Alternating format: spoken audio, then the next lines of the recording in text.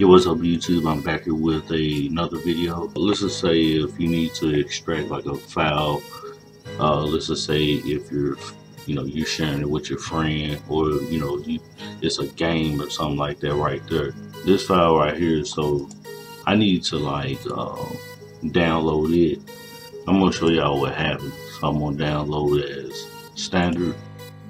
Alright, so it's gonna go ahead and download it, and then I'll bring y'all back once it's done. Alright, so that right there has completed. You may be like, man, how the hell can I open up this damn file?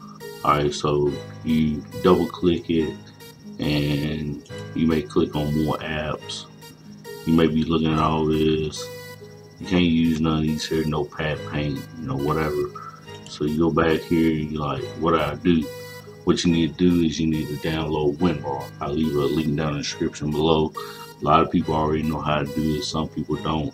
I'm making this video for my homeboy. Alright, so what you want to do is you want to open up a new tab. You can use Control-T. Alright, you want to type in WinRAR. Alright, and then download WinRAR. Alright, and then what you want to do is, I'm pretty sure your computer is 64-bit. Who's using or running 32-bit computers nowadays. Alright, boom.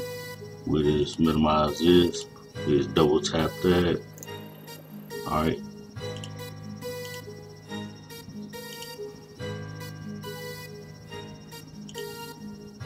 Alright, now as you see, this file here has changed. It looks like a stack of books.